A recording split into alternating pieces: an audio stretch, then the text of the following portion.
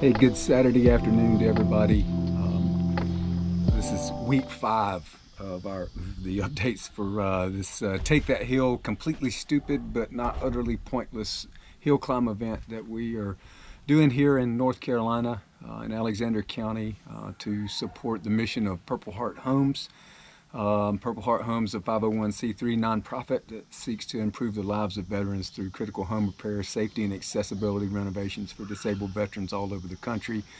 We've done work in 38 to 40 states and all the way, and we have chapters from Alaska all the way to Florida now. And so this cycling event is we're going to raise money and awareness for the mission of Purple Heart Homes. We're gathering together a team of 10 cyclists to ride up Barrett Mountain. It's 2 miles up and 2 miles down, and 2 miles up it's an elevation gain of 654 feet thereabouts, and we're going to attempt to go up that mountain 16 times in one day to achieve an elevation gain of everybody on our team. Everybody achieves 10,000 feet of elevation gain, and so we are really excited about that's coming up in about 12 weeks. So we've been training hard. Our team's been training hard. Everybody's kind of training individually and getting ready for that event. And so we're really excited about it. There's sponsorships available for this. We're going to be making up team kits, jerseys and bibs to wear the day of the ride. And so if you're interested in sponsoring and getting your company's logo on our kits or perhaps on our promotional materials and talked about in our social media platforms for Purple Heart Homes, we can hook you up on that. So we are so excited that both of our local bike shops here in Statesville are participating in this. Crossroads Cycling and First Flight Bikes are both lending their skill and expertise in this, and so we're very excited to have both of those shops on board helping us out.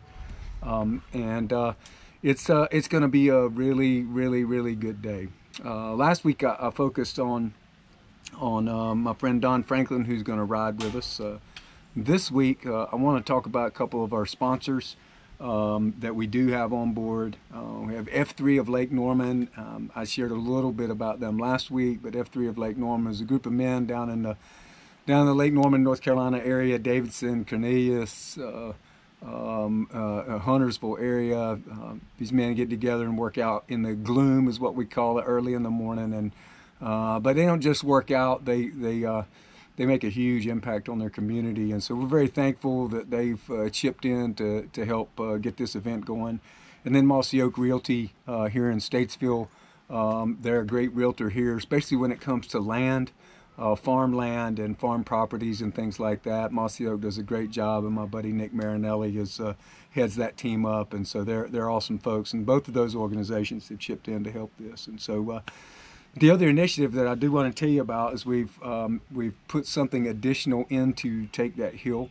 We decided that when I was in Iraq, we used to fly flags for people at our bases, and those of us that been to Afghanistan or whatever, you run a flag up the flagpole out in front of your headquarters, and you lower it down, and then you box it up, fold it up, blue side, stars out in the triangle shape, right, and ship that home with a certificate saying, hey, this flag was flown in honor of you. And so what we're going to do with Take That Hill, something similar.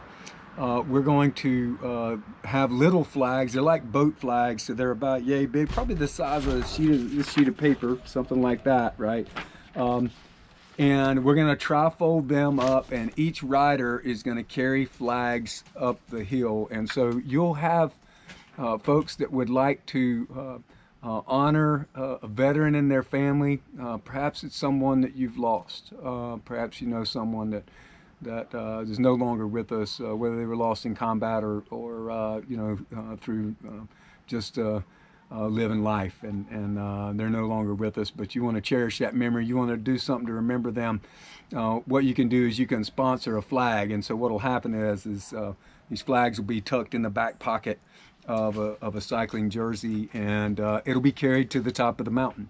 And so your veteran, your loved one can take that hill as well.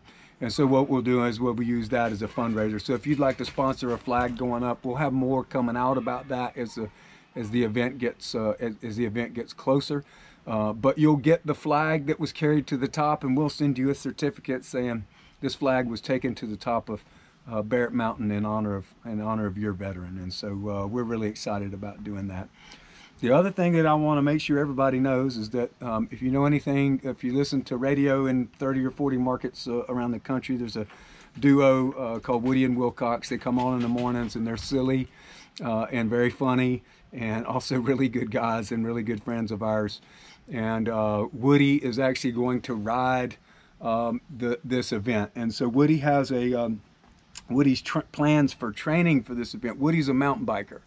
And so mountain bikers are weird guys. They ride in the woods all the time. They love downhill stuff, evidently. So I was telling Woody, I said, okay, we'd love to have you participate in this, but this is an uphill event. We're going uphill. We will go downhill because we've got to go downhill to get uphill. But I was telling Woody, you're going to need to train for this event. So you'll see he thinks that going downhill really fast and jumping things on his mountain bike is going to get him ready for this. So I told him today, he sent me a text message, told me he was going to do some downhill training, and I said, you should keep with the self-talk because it's going to really help in your training. And so we are very excited and looking forward to seeing what Woody will do on Barrett Mountain in about 12 weeks. So I've got a little video of Woody's training that'll be following this. And so, again, just thank you for your time. Thanks for tuning in these brief minutes. And I hope everyone has an awesome week. I'll update you next week as things progress.